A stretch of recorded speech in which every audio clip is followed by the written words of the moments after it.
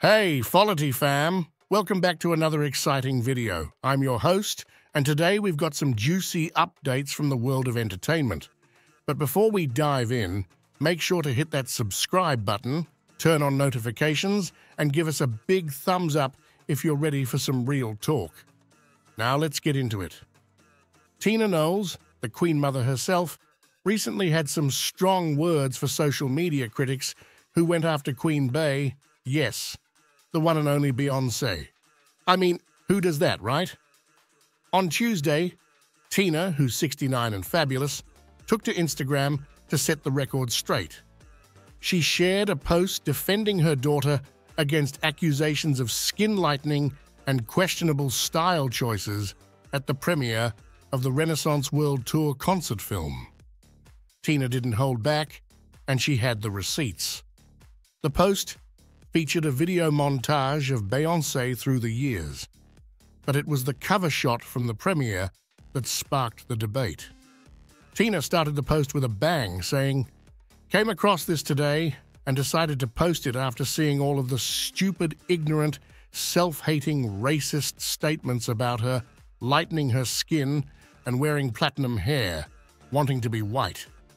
The main image that caused the stir was from the Los Angeles premiere of the Renaissance World Tour concert film.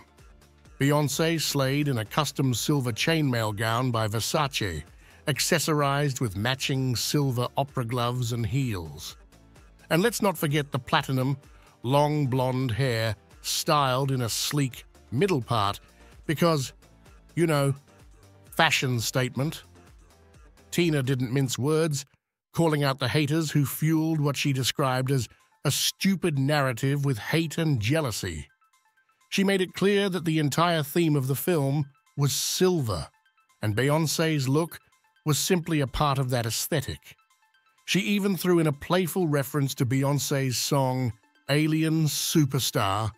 Duh. But it didn't end there.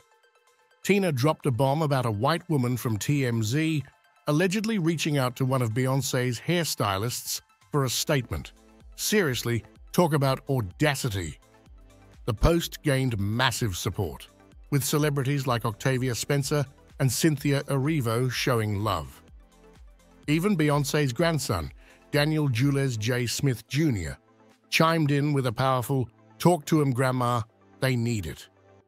And that's a wrap on this drama-packed story. What are your thoughts on Tina's clapback? Let us know in the comments below. Don't forget to like this video, share it with your squad, and subscribe for more FOLITY updates.